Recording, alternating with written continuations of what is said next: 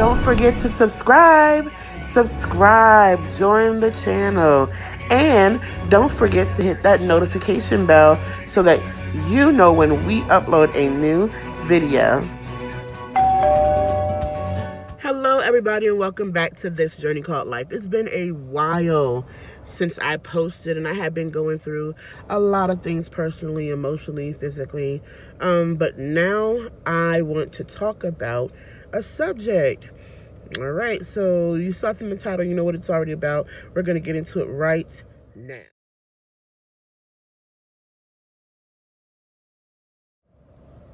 The ugly truth about miscarriage. Let me explain something. I hate when I see people, like, you tell them you go through a tragedy in your life, like, this is what just happened to me, and they go join the club or try to make it seem like whatever you're going is typical for everyone, and that's not the case. People deal with loss or pain differently. People deal with life differently, and one thing we need to realize on this journey is everybody is going to deal with things in a different way, and not only that, they're going to react, respond in different ways. My husband and I, you know, on this journey, we have had the opportunity to be so blessed. I have 2 children from my first marriage and divorce, and I have 1 daughter with my husband, but we desired to have a son together. And one thing about my husband, he's a very positive person, but in this particular situation, he was still positive. I was the one that was like battling with the emotions of not wanting to deal with the fact that the first week I went to the doctor and I had started to have like some bleeding, to keep it clean. But the first thing I went to the doctor and they told me I was having a miscarriage, and I was just like, what? It was devastating. They told me to come back in 2 days, which I did. And when I went back to the doctor 2 days later, they gave me, they did blood work, and we're like, oh, well, maybe we weren't right because your HCG levels are increasing and they've doubled since the last time you were here. So then, of course, you get that feeling of relief, like, whew, God, I thank you, because it was possibly a mistake. About 4 days later, I went to the doctor for a normal checkup, and it was still on a positive note. Things were doubling. It was getting better. It was like a sigh of relief. There was like no more, frustration in my heart, feeling like, why does this have to be happening to me? Even though I know God is no respecter of person and I'm no different from someone else, but I still wondered, like, why did I have to be going through this? This is all we wanted and our heart's desire. We were just trying to, we want more things in life, but it was something that we wanted, if that makes sense. But anyway, that Friday I went and they did my blood work and they said my HCG levels were going, still doubling. We were looking good. But then Monday, no. The following Wednesday, that's what it was. They give me a call and they're like, we looked at your lab work again. And it's like, we might need to talk to you about something. Can you come in right now and do another blood test? I'm just like, yeah. So I go there on my lunch break and I'm quickly making the rounds, whatever, and they do the blood work, and they said they're going to rush it back stat so that I can get the results of what they're thinking. But I'm like, what is it? So the doctor comes and she said, well, the thing was, everything was doubling like it should have, but then we looked and we noticed that the progesterone levels were still very low, which typically is either like ectopic, meaning that it's not planted in the right place, or something's wrong because your body's not building progesterone to thicken your uterine lining to say that the baby's gonna grow and live here. So we want to just test your blood work to see if it's an abnormal pregnancy, and we'll let you know. I'm like, okay. They do that. And the next morning I get a call. It was a regular call. Oh, just call in for your results, please. And I'm just like, okay, cool. So we did phone tag for a day and a half. Whew, because I work a lot. And, these people at the office, they're already busy. So it was just interesting. So finally I get the lady on the phone. Okay, sorry. I get the lady on the phone. It's 97 degrees out here, so. And anyway, I get the lady on the phone, and it was painful. Like, at first she was like, we're going to redo your lab work in about another week and a half. I'm like, okay. And she was like, I was like, well, what are the results? Go ahead and tell me.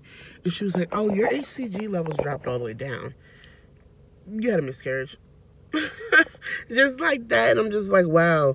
So I feel like God graced me for it, because the week before when they told me I had a miscarriage, I went through the emotional part of it, and I hurt from it, and I was just praying and asking God, and I was feeling all types of feelings and emotions behind it. But then I realized two things. Number one, if it was an abnormal pregnancy, I would have, in my heart, had God, or just, I'm thankful that it ended the way it did, in opposed to having a full-term pregnancy and having a stillborn child. Number one.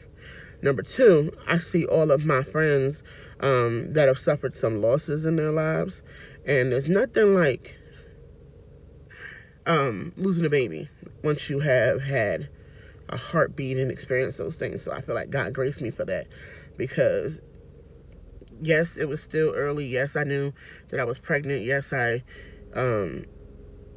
had all of those other things, but it wasn't a baby that I was able to tangibly touch and hold and love and then lose. All right. Whew. Ooh. So then, with the whole miscarriage thing, like, I had really, this is the worst part. Like, I work, I'm a teacher. So in the midst of this pain, I wasn't able to take the time off because we were in testing. It was a mess, but they need to do bereavement for people who are like losing a baby. They don't look at it as like that, but if they did, that would change the game, because having to go back to work like that on a regular basis, I love my students, but it was like, you know how your kids are always already, rambunctious. It was like, whoo, get me through this. Now, I survived it, but it was very challenging, and it was a very emotional experience, and it doesn't help that once you're pregnant, you're already emotional anyway. But that is basically the gist of the ugly truth with miscarriage. I feel like people don't realize it's still a loss. It's still, and then your body has to go through all the changes to build for the baby, and then to come back from not having it. You know what I'm saying? It's not a great, I don't think anybody would ever come out feeling like, oh, yay, I don't think that's really rested in the back of my mind. Is I'm always thankful to God, because he has blessed me, and when I look at my 3 beautiful children, I'm blessed, because I know it could be worse. I know there are people out there who want to have kids and cannot, so I would never be the type of person to take for granted what I've been blessed with, and even though this was a tragic experience for me, I have to thank God every day, because it could have been way worse. And there's a point in your life, well, in my life, where you have to see that even, I've been out of commission, I need to go get my nails done, but even your trials and tribulations are all also a part of, sometimes if you think about it, I posted on my other channel, getting to a point where you realize there's purpose in your pain, or purpose for your pain, is next level thinking, because it's not necessarily what I go through in this life, but it's what I go through and what I'm able to endure, what I'm able to live through and be able to thank God through, because God also, to me, he protects me from things, and sometimes he protects me from the pain I would have to experience, had I delivered a stillborn child. He protected me in that instance. You know what I'm saying? I feel like that is the love of God that's always keeping me when I don't know how to rock myself. That's always keeping me when I don't understand what he's doing. You know what I'm saying? And that's God working in full manifestation. So I'm so thankful to him, even in the midst of a painful moment. So anybody who's ever dealt with miscarriage or had to deal with that type of pain, please know that I'm praying for you. I'm definitely praying for you. I'm praying for your strength. I'm praying for you to be able to live through it, because this journey will be filled with ups and downs. But don't forget to love God, love life, and enjoy the journey.